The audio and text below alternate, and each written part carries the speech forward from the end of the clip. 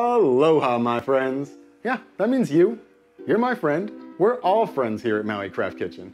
My name is Don, and if you're new to this channel, please be sure to take a second now and hit that subscribe button. It really helps me further this channel and keep these videos rolling for you guys. I appreciate it so much. Many mahalos. If you missed last week's episode, I'll leave a link for it now. Be sure to watch that one. Not only did we learn how to make a sourdough starter, we also learned a huge trick on how to save money maintaining that sourdough starter. This week, part 2 of that series, the build. You've been feeding your sourdough starter, you think it's ready to use, or you know it's ready to use, and you want to get it there. This is how it's done. But before we get right into it, you know we got to learn something. So let's hop on board our school bus, head on over to that MCK 101 classroom, and learn something. Whew, that was a long trip. That bus driver was crazy.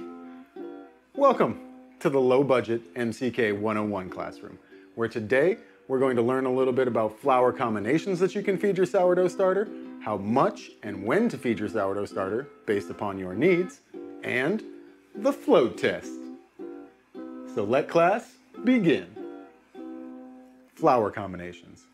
Now you don't have to use any combination of flours at all. You can use 100% bread flour, that's fine, but at least use bread flour. All-purpose flour has a little bit of a lower protein content, so it may not be as good, who knows. I'm sure it'll still make a starter, but I do recommend 100% bread flour at least. The ratio that I like to use is 70% bread flour, 20% whole wheat flour, 10% rye flour. Not only do I think that this lends great flavor in whatever it is that I'm making, it also helps to just give the starter a little bit of variety in its food source. How much and when to feed your sourdough starter to get it ready to use? There are a lot of variables in this question, but let me tell you what I do and you can fine-tune it based upon your needs.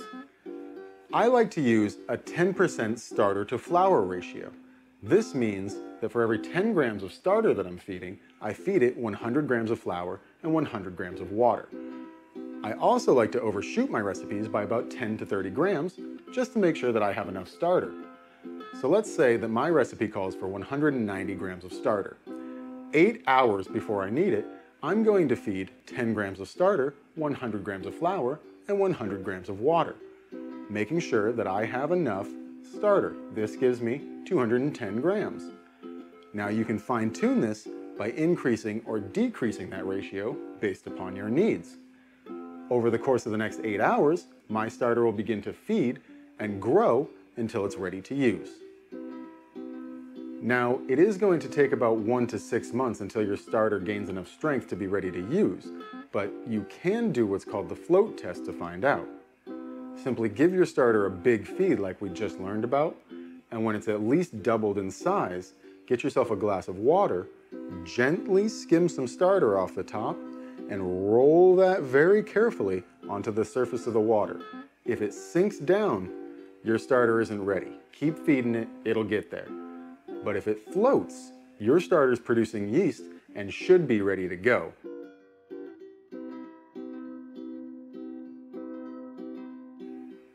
Now that we got some of the nitty-gritties out of the way, let's work some of that Maui magic and get right down to it. And here we are, thanks to Rod the camera guy. Now, all we're really doing is feeding our starter more than we normally do. Now, remember that these ratios are tailored to me, so you may have to adjust accordingly to suit your needs.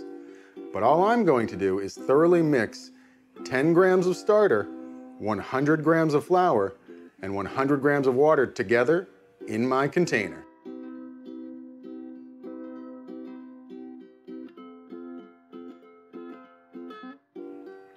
Now that you've thoroughly mixed your starter, you're going to let it set until it's at least doubled in volume and can pass the float test. A good way to find out if it's doubled in volume is to mark it now with a rubber band at the approximate level so that you can clearly see when it's doubled. Now sit back and watch it grow.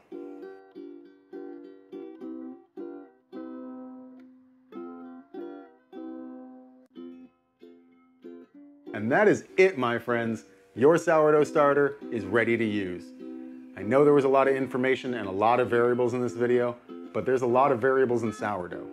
Just remember the main thing, keep cooking and keep having fun. Be sure to follow Mountain Craft Kitchen on Facebook and Instagram to find out what's cooking next. I can't thank you all enough for your support. Many mahalos and much aloha.